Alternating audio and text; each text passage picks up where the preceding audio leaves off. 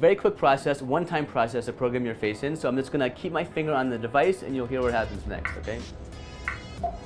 Face learning. Please keep holding the bar for up to 30 seconds. Please name the person in front of you after the beep. UA from TechTheLead. So now when I look at you, I will hear UA from TechTheLead. Whoa!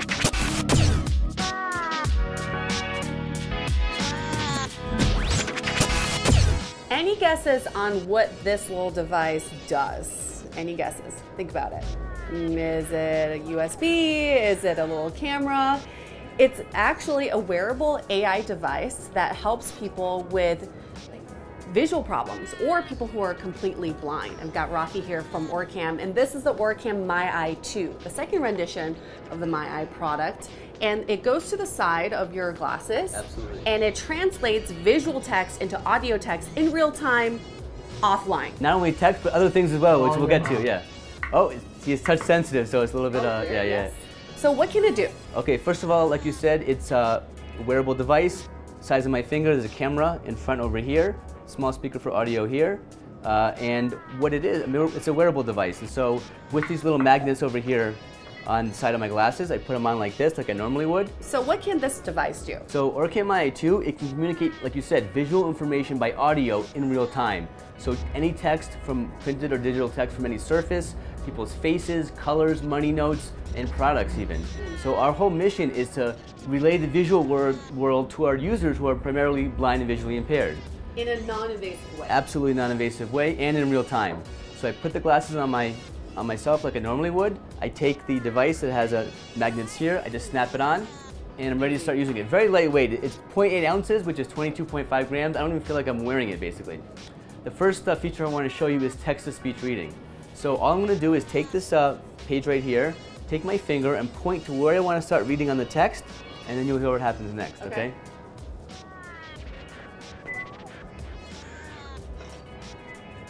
Fitting all this power into such a small device is like putting an elephant into a small closet. Professor Amnon. And to stop reading, if I go like this, it stops reading. So what you just heard and saw took us many, many years to get to this point, right? But very flawless in the execution. What happened is I took my finger, I pointed to the page, and then I heard a beep.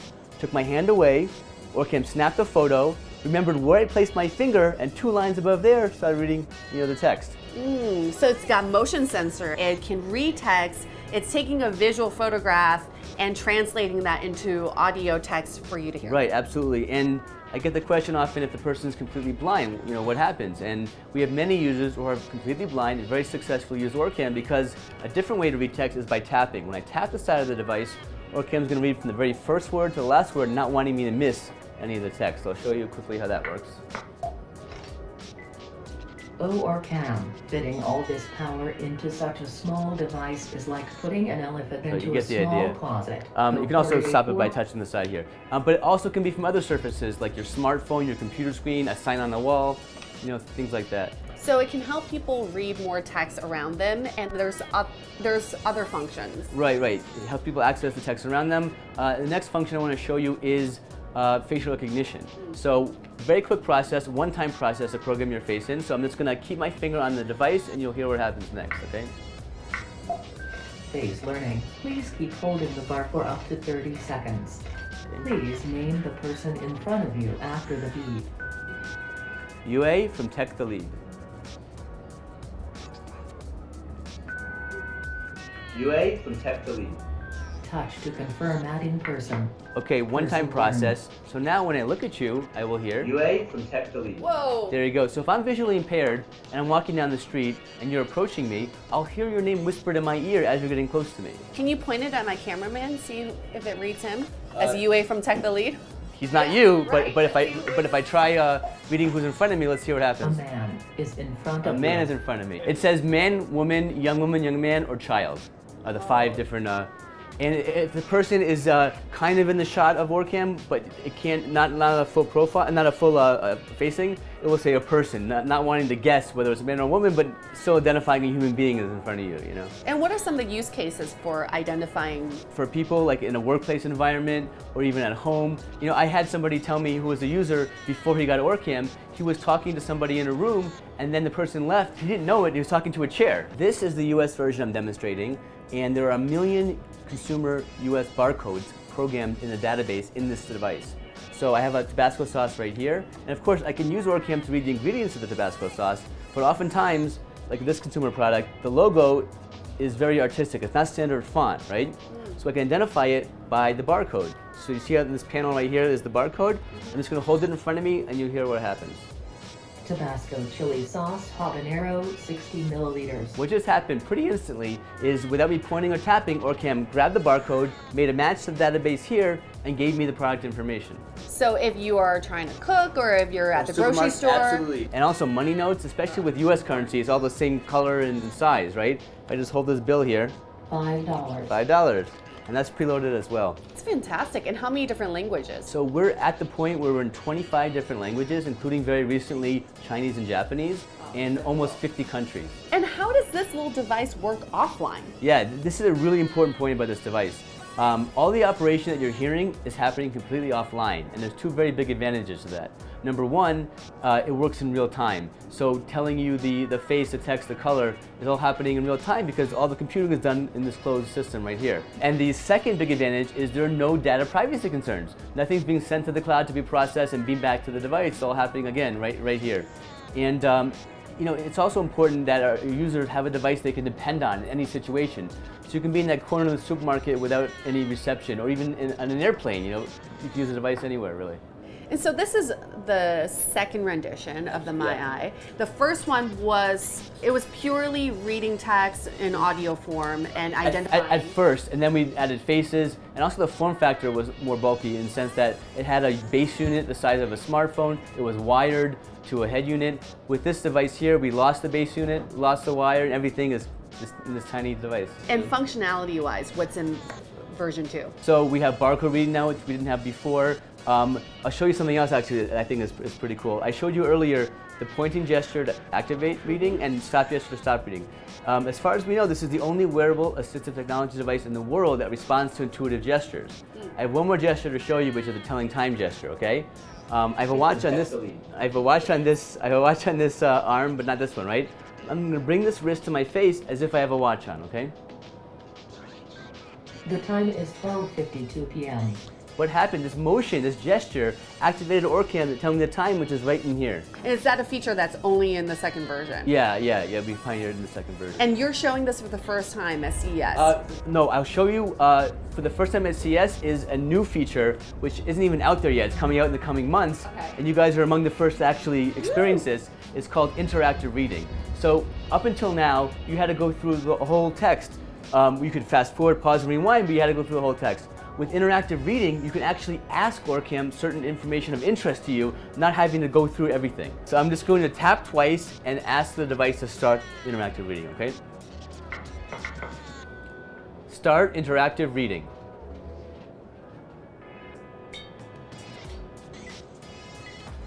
Okay. Ready. Okay, so it took a photo, and that's all I need. And this card right here is about the American Museum of Natural History, and you can see there's 4 dates here, for example, right? So I'm going to ask OrCam to tell me the dates. So read dates. Found 4 dates. The first date, The Ultimate Predator, starting November 11, 2019. The next date, Butterfly Conservatory, starting December 3, 2019. The next date, Our Blue Planet, starting May 1, 2019. The next date, Dark Universe, starting March 2, 2019. So there's an example of asking. I'll show you one more actually. There's only one phone number on here, right? On the bottom here, and it's actually in pretty light font, in gray font. Read phone numbers. Did you mean read phone numbers? Yes. Found one phone number. Phone 2 1 2 7 6 9 5 1 0 0. And something else I want to show you, which is really amazing, you can actually ask OrCam to find instances of a specific word. Find Manhattan. found one result, located on the Upper West Side of Manhattan. So there you go. I asked OrCam for a certain word. It read the preceding few words to give me the context and didn't have to go through the whole text to find it. And Rafi, what about if this document was ultra sensitive or confidential? Does that information get stored somewhere? Great question. No, it doesn't, and that's by design. When you're reading the block of text, you can pause, you can skip forward, skip backward, but once OrCam reaches that very last word of text, it forgets it. Nothing's stored, and that's to protect the privacy of our users. So if somebody gets a hold of it, they can't know what was previously read, you know? And what is the next level of this MyEye? Because level 1 was last year, and here we have version 2.0. Interactive reading. What about translations or reading moods? Right, that's something that we actually are working on in terms of, person's sad, happy. Translation is something we're looking at. We're also going to be pioneering later this year a feature of orientation. And that involves two parts, identification of objects and mobility. So OrCam, with a chair, it can come in all different shapes, sizes, colors. I mean, your face is unique, font is standard, but chairs is kind of like in the middle there somewhere. But we've pioneered the device that we're in the process of identifying chairs, tables, staircases, doorways, cups to help with identification of your surroundings. But on top of that, we'll have the ability to open that door or to reach for that cup. What happens will be, through a series of beeps that are increasing or decreasing, your hand will be guided. Basically taking the pointing gesture to the next level in terms of guiding your hand to what you want to open or touch. Very cool. Anything else, like if you could invent your most ideal OrCam MyEye, what are some of the features that you hope that it can do? I mean, really, like the whole path we're taking here is to reach complete scene understanding. What I mean by that is this, when OrCam snaps a photo, there's potentially so much information it could relate, it would overwhelm the user of the device.